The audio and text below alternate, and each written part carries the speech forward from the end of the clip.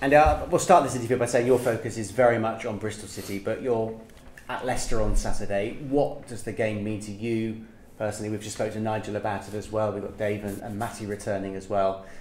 It must bring back a lot of happy memories this weekend.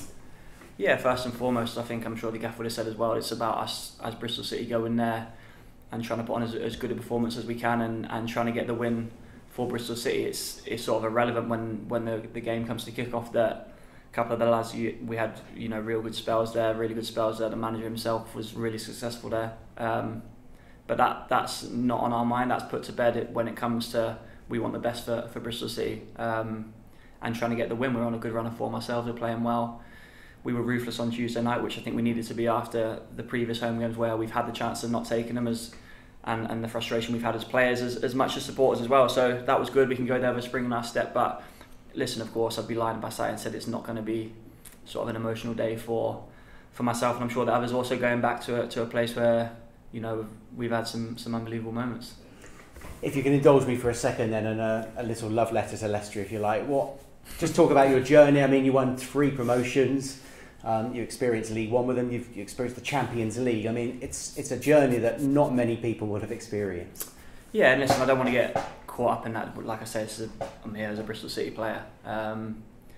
Leicester City know what they mean to me as a person. They gave me sort of everything I have in my life. The owner, some sad moments there as well with each other's helicopter. So I owe a lot to that man and his family. But yeah, they know what that city means to me. My wife's from there. Her family will support Leicester. My family will support Bristol City. So it's going to be an interesting game.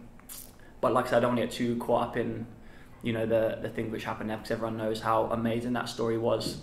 From League One to Premier League champions to Champions League to Europa League to everything which we managed to accomplish. But that's in the past now, and like I keep saying, Bristol City players hoping to maybe sort of emulate some part of that journey ourselves if we can, and who knows what can happen in the future.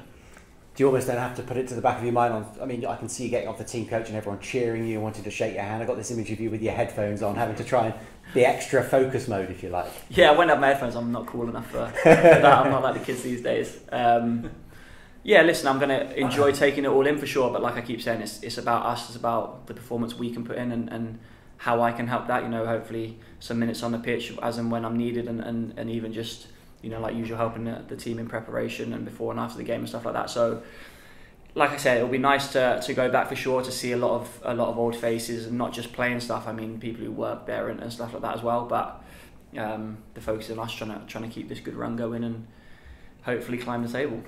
I think the last time we spoke was after the Watford game towards the end of the season. Since then, you've signed a contract. You told me then how important it was for you to be playing first team football. I know the coaching's nice, but you're a player first and foremost. So having signed the contract, you got some minutes on Tuesday. It's quite hard to force your way in at the moment, isn't it? Yeah, the team's playing well, but listen, I said with the whole Leicester stuff, and on that point, maybe looking back now, I had an unbelievable sort of career there in terms of trajectory. It was academy all the way through, like we keep saying, Champions League, and then it sort of ends all quite abruptly, as it does in football. Maybe I wasn't ready for that. I didn't want to leave. It was my life, but being here, like I said to you last year, I owe a lot to this football club for sort of giving me that love for the game back. I think at the end of my time at Leicester, I sort of fell out of love with it a little bit. All I wanted to do was sort of be back in that change and be back at that. And maybe because I had a couple of years where it didn't work, and I had a year in Belgium which I didn't enjoy, coming here, I think with the whole family connection again, it gave me that same feeling as I had at Leicester throughout that journey. So it's been amazing to be here, and obviously, like I say about signing a new contract, it was a no-brainer for me the minute it was offered, and I could carry on my position here as a player, and then also to help him from the coaching side as well. It's been brilliant. So I'm really grateful, and I'm loving every minute of it. And to be honest, it's as good as I felt sort of mentally and physically probably the last 18 months or so for the previous 5 years. I think you can see that with some of the performances at the back end of last year. Hopefully, like I say, when I've got my chances this year as well. So yeah, it's good that the team's doing well. It's good the squad's doing well, but like I keep saying, I owe a lot to here and the contract I was given because I do love the game, and I love playing for this team at the moment. And you're going to be experienced and level-headed. How excited are you about what Bristol City could achieve this season? They showed on Tuesday against Plymouth, scoring 4 goals. There've been some good home performances, fantastic away performances.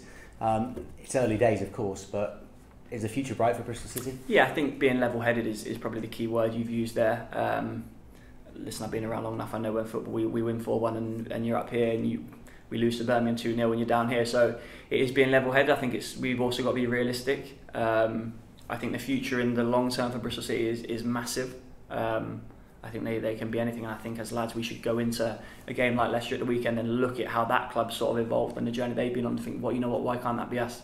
You know, we've got an outstanding academy here, which is half the reason I think that, well, more than half the reason why this club has a future in the Premier League and however far, because when you're creating your own players, who we've looked with the likes of Scotty and Antoine, the last 2 winners who've sold for multi-millions of pounds, and then we've got others coming into the team who are doing just as well. You look at Belly, you look at TC when he's back, even young Ephraim now doing outstandingly well, and credit to the gaffer for, you know, solidifying sort of the structure of the team, the wage budget, everything like that, bringing the young players through.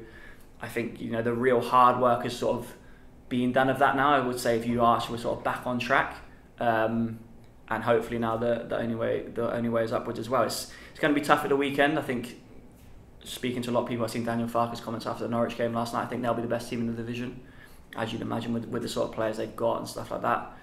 So it'll be a tough game for us. It'll be a test, but maybe a marker we can use ourselves and see, you know, if a lot of people think they'll be champions, where can we pitch ourselves against them, and sort of how far can we go this season. And just finally, you mentioned split loyalties in the family. Is it a case of half and half scarf this weekend, or do they back you on this occasion? Well, my family will back me, yeah, because it's me and my family support Bristol City, but for sure my wife's family will be back in Leicester 100%. My wife, I'm not sure. Not sure. But, yeah, there's no split loyalties in the family side of it, that's for certain. Good stuff. Well, here's to the Red Half. Thank you. Cheers. Are they going to sit next to each other? Yeah, they're all sitting together, yeah. They're all going to sit together. I'm sure there'll be no fighting, they'll be all right. I asked sort of Nigel the question. You sorry to go back to Leicester, but you experienced that, and I imagine you're someone who kind of views football beyond just what transpires on the pitch, in terms of the dressing room and the feel of the dressing room and the kind of characters that were in the dressing room. I just wondered if there are any parallels now at City that perhaps you started to see at Leicester before you. Yeah, for sure. It was, and when I say I feel like almost like the hard work in football is never done, but when I say the bulk of the hard work in terms of trying to change a culture, create a culture, I feel like the gaffer's done a really good job in that sense and stuff like that, and we're sort of moving in that direction as to where we got to with that at Leicester.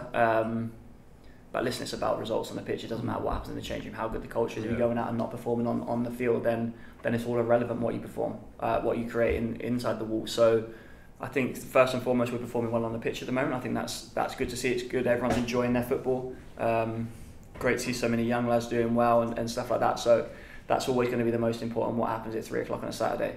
But everything which comes with that or creates that, I think the club's in a really good position with, yeah. In terms of the midfield, you talked about it, kind of Joe Williams has been, he seems to have brought a real sort of consistency to his game. Obviously he's had some availability issues.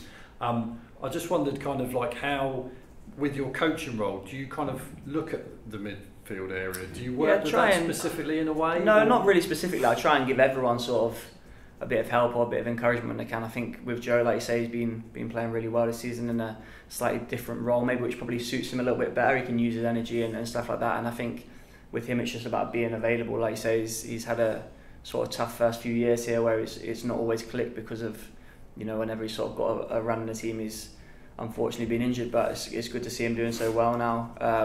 Because obviously when we signed him, we knew how good a player he was. So it's great to see that, and the combination him, Knighty and Jamie have got at the moment is brilliant. But not just those three. You think of Belly, Naki and Sykes as the front three as well. The whole team, Nazy and Zach at the moment, left and right. And obviously the fullback. So it's going well. But it's not just one area I try and focus on, no. I think it's a bit of everyone. Sometimes it's a bit age dependent also. You know, Joe's an experienced player. I'm not going to tell Jamo where he obviously from the side, you can see where someone is easier than when you're in the sort of the madhouse of the pitch. It's hard to see, just look at the ball. When you're sometimes sat on the side, you can see.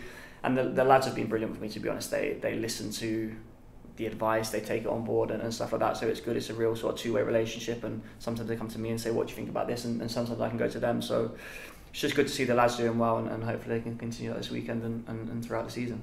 Of the Leicester dressing room, I'm trying to think how many are left, but obviously Jamie Vardy would be the obvious one.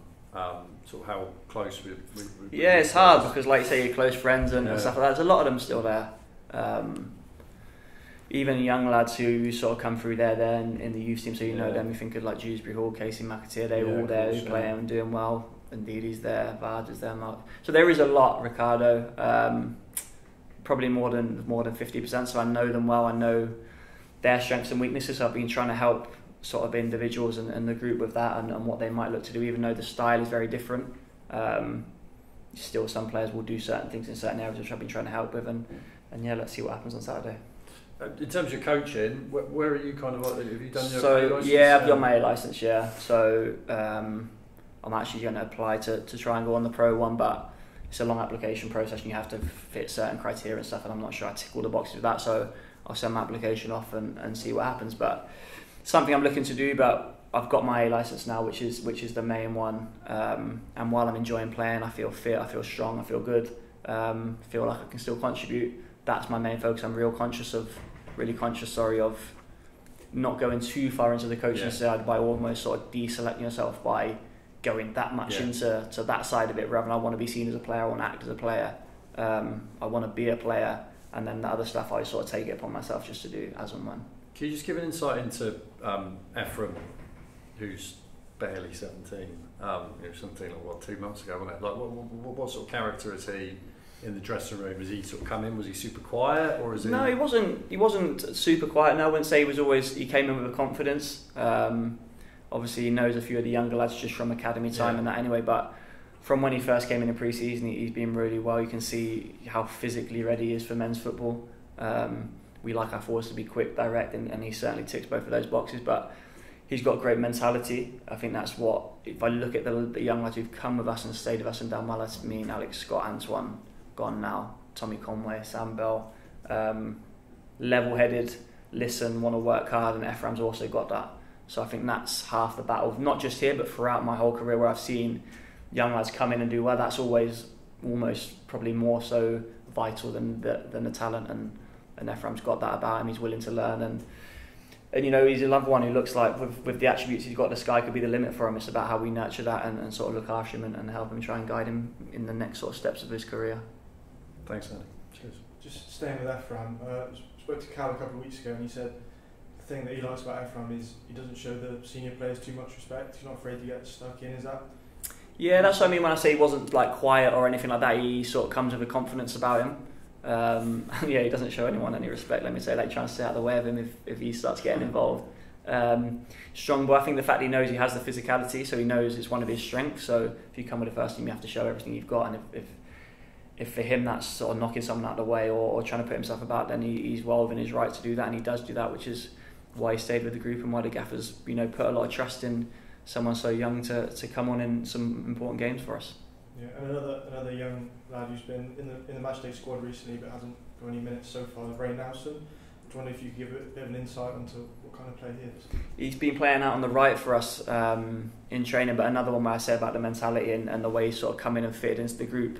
The lads have taken to him really well because of his mentality and willing to listen. He's willing to learn, and then ultimately you're going to gain the respect of the players from doing well in training, being in good performances. When you have someone on your team and say a small sided game and you win, and that sort of gets people on side, and the fact that Ray's come in and trained so well, the gaffer doesn't just give out squad appearances and stuff like that. You don't just come and train with the first team because we're short on numbers. He's come in, he's done well, so he's been put in the matchday squad. He's been rewarded with that because of his good performances. So they've both still got a long way to go in terms of fulfilling their potential for sure.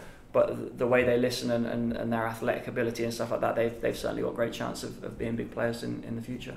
And just on Leicester Saturday, you mentioned earlier, probably the favourites for the league. Nigel was just in here saying that it's important that you go into the game fearless and knowing that you can hurt them.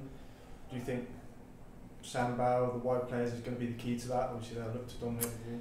Yeah, I think so. Like you say, they have a certain way of playing. I think with the manager also being at Man City last year, I think he'll be wary of us because of the performance we gave against Man City last season. He'll know some of the players. He'll know how we caused them problems in the first half. So yeah, it's about us. It's about, like you say, any time you go up against a bigger team or someone who's more fancied, I think you can't show them too much respect. I think that's always something we're quite good at here. We sort of go after teams and stuff like that, and we'll have a game plan. It'll be no different on Saturday, and like I keep saying, it will hopefully work in our favour, and we can continue our evolution as it's going and keep trying to climb the table.